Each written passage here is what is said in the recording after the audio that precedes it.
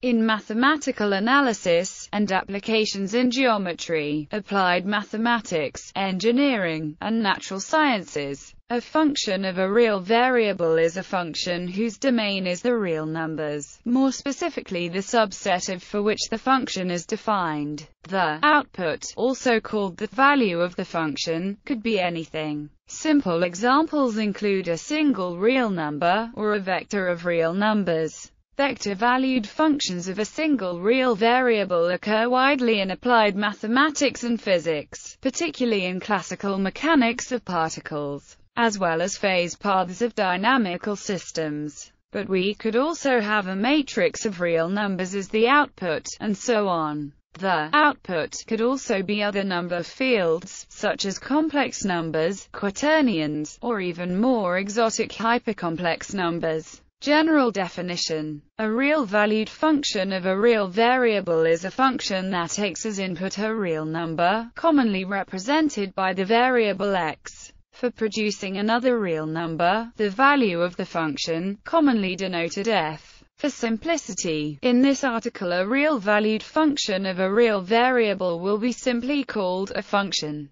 To avoid any ambiguity, the other types of functions that may occur will be explicitly specified. Some functions are defined for all real values of the variables, but some other functions are defined only if the value of the variable is taken in a subset X of the domain of the function, which is always supposed to contain an open subset of. In other words, a real-valued function of a real variable is a function such that its domain X is a subset of that contains an open set. A simple example of a function in one variable could be, which is the square root of x. The image of a function is the set of all values of f when the variable x runs in the whole domain of f. For a continuous real-valued function with a connected domain, the image is either an interval or a single value. In the latter case, the function is a constant function. The pre-image of a given real number y is the set of the solutions of the equation y equals f.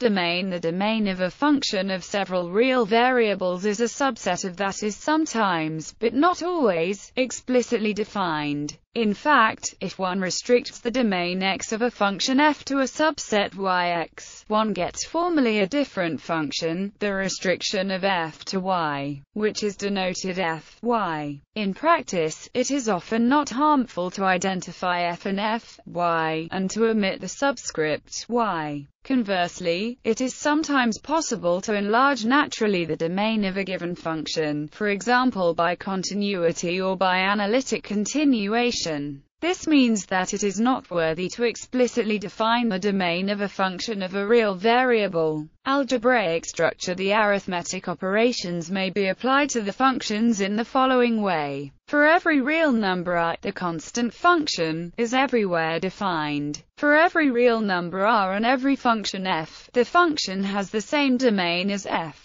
If f and g are two functions of respective domains x and y such that x, y contains an open subset of, then and are functions that have a domain containing x, y, it follows that the functions of n variables that are everywhere defined and the functions of n variables that are defined in some neighborhood of a given point both form commutative algebras over the rails. One may similarly define which is a function only if the set of the points in the domain of f such that f0 contains an open subset of. This constraint implies that the above two algebras are not fields. Continuity and limit. Until the second part of 19th century, only continuous functions were considered by mathematicians. At that time, the notion of continuity was elaborated for the functions of one or several real variables a rather long time before the formal definition of a topological space and a continuous map between topological spaces. As continuous functions of a real variable are ubiquitous in mathematics, it is worth defining this notion without reference to the general notion of continuous maps between topological space.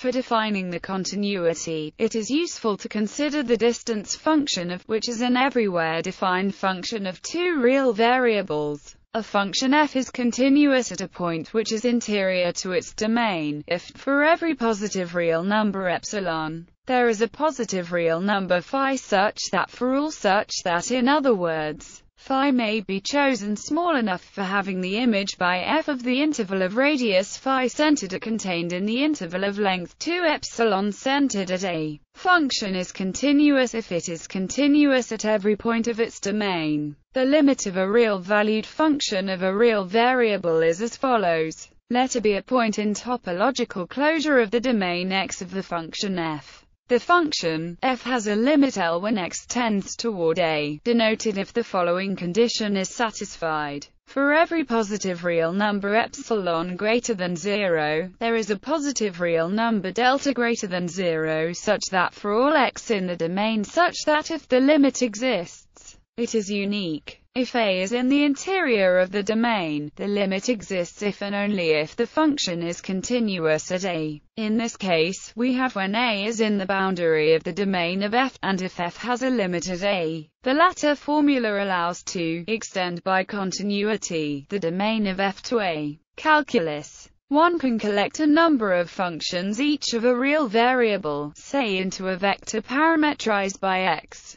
The derivative of the vector y is the vector derivatives of phi for I equals 1, 2, whereas the dot product, and x equals A and x equals b are the start and end points of the curve. Theorems with the definitions of integration and derivatives. Key theorems can be formulated, including the fundamental theorem of calculus integration by parts, and Taylor's theorem. Evaluating a mixture of integrals and derivatives can be done by using theorem differentiation under the integral sign. Implicit functions. A real-valued implicit function of a real variable is not written in the form y equals f. Instead, the mapping is from the space 2 to the 0 element in, and is an equation in the variables. Implicit functions are a more general way to represent functions, since if, then we can always define, but the converse is not always possible, i.e., not all implicit functions have the form of this equation. One-dimensional space curves in N. Formulation given the functions R1 equals R1, R2 equals R2, Rn equals Rn all of a common variable t, so that, or taken together, then the parametrized n-tuple describes a one-dimensional space curve.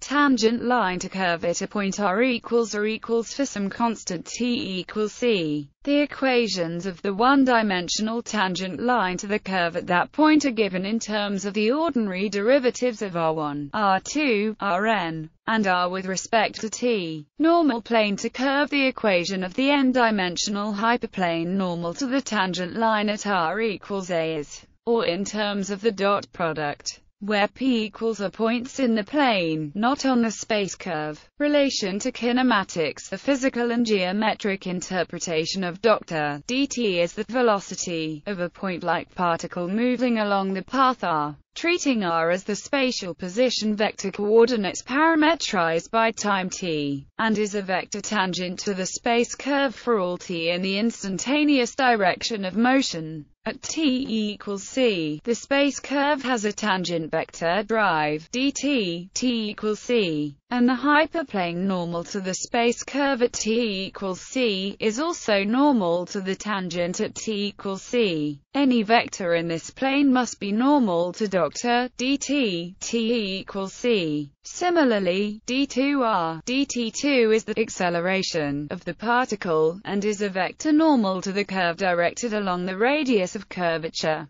Matrix-valued functions. A matrix can also be a function of a single variable. For example, the rotation matrix in 2D is a matrix-valued function of rotation angle of about the origin. Similarly, in special relativity, the Lorentz transformation matrix for a pure boost is a function of the boost parameter beta equals v, c, in which v is the relative velocity between the frames of reference, and c is the speed of light, a constant. Banach and Hilbert spaces and quantum mechanics. Generalizing the previous section, the output of the function of a real variable can also lie in a Banach space or a Hilbert space. In these spaces, division and multiplication and limits are all defined, so notions such as derivative and integral still apply. This occurs especially often in quantum mechanics, where one takes the derivative of a ket or an operator.